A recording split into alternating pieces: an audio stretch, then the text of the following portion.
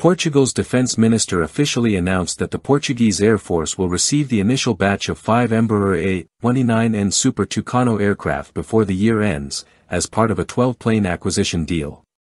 This move is integral to a larger €200 million modernization plan designed to enhance Portugal's aerial combat and pilot training abilities while reinforcing its NATO commitments. Of the total investment, €75 million will be directed to domestic defense firms to upgrade the jets to meet NATO interoperability standards.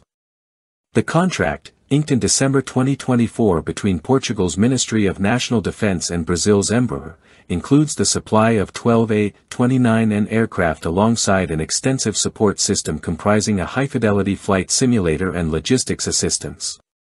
This procurement is embedded within Portugal's military programming law framework, updated in August 2023 to finance the Close Air Support initiative.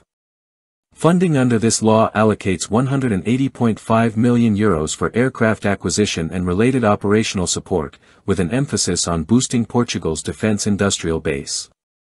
The Embraer A-29N Super Tucano, a turboprop aircraft widely used by over 15 air forces globally, is celebrated for its reliability and efficiency in light attack and training roles. The NATO-specific A-29N variant includes secure communication systems, NATO-compliant identification friend or foe, IFF, technology, encrypted data links, and advanced avionics, tailoring it for Allied operational demands.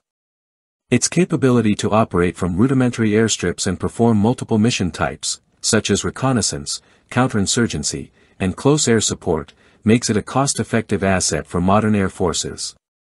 Powered by a Pratt & Whitney PT-6A 68C engine delivering 1,600 shaft horsepower, the A-29N can reach speeds near 590 km per hour and operate at altitudes exceeding 35,000 feet. The cockpit features a glass display, HOTAS controls, night vision compatibility, and mission-specific sensors like EO/IR systems. It can carry up to 1,500 kilograms of external weapons across 5 hardpoints, enabling diverse payload configurations suited for training and combat engagements. Globally, the A-29 platform serves forces including the U.S. Air Force, which deployed it in Afghanistan and for experimental light attack roles, as well as air arms in Colombia, Nigeria, Indonesia, and the Philippines. These operators highlight the aircraft's robustness in challenging environments and its minimal upkeep needs, making it ideal for low-intensity conflicts. Portugal's integration of the A-29N complements its broader effort to modernize its air fleet.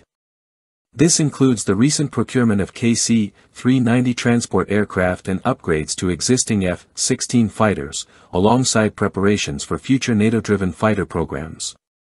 The A-29N will fill the crucial gap between basic trainers and advanced jets, improving pilot throughput while adding flexible operational capabilities for both national defense and international missions. With the first planes arriving by the end of 2025 and the full dozen operational by 2026, Portugal is poised to enhance its air combat readiness and training efficiency in alignment with NATO and European Union defense priorities.